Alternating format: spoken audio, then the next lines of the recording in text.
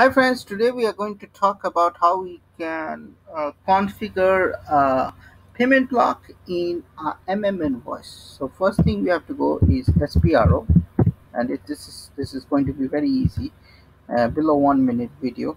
Okay, and here we will go to Materials Management. Okay, scroll down, and here Logistic Invoice Verification, and here you say Incoming Invoice. Okay, and from here we go down. Oh, here we see invoice block here, and we can select determine payment block. Okay, so here I can just create a new entry, and I'll just put suppose C, and I'll put credit block. Okay, so if the vendor has some problem, and I'll put, so let me see, I save it. Okay, now we are going to verify whether this got saved properly. So what I'm going to do, I'll go to MIR6. I'll just open one and pick all these out.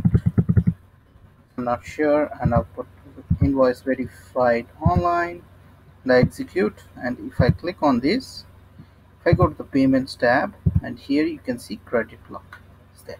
See, so that's the way you can find it. So this is very helpful, because you might have vendors which has credit problem, or you have other issues. So in those cases you can put this block here, and in order to set this block you have to put probably codes in it. But the first thing you have to do is put a create the type of block.